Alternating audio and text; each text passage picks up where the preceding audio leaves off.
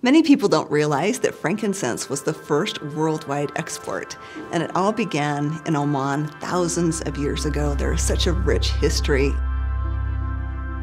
Boswellia sacra is the frankincense species that is sourced from Oman. Frankincense was more precious than gold, had a higher value than even gold. The frankincense trade route, it began there in Oman, went up through Yemen, and then up along the Arabian Peninsula, all the way up to Petra, where then there were ports that took it out to the rest of the world. I want to introduce you to Ashad. He's our frankincense partner from Oman.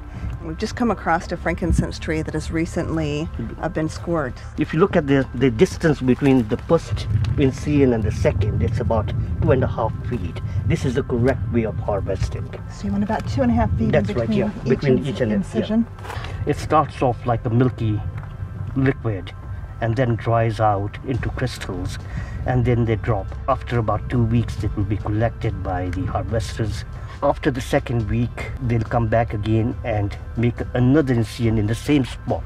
And they make the first incision, you do not have a lot of resin which comes out. Second incision, it increases. Third, you get much more resin out.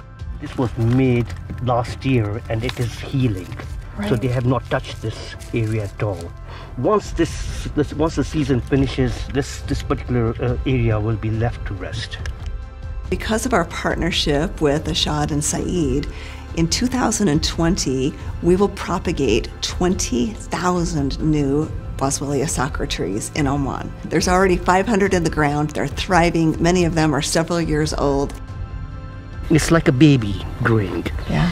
And this thing is going to be, this is going to grow into a big tree that is going to support many, many different projects in the future. And this is the heritage. This is the heritage of a country, of Oman.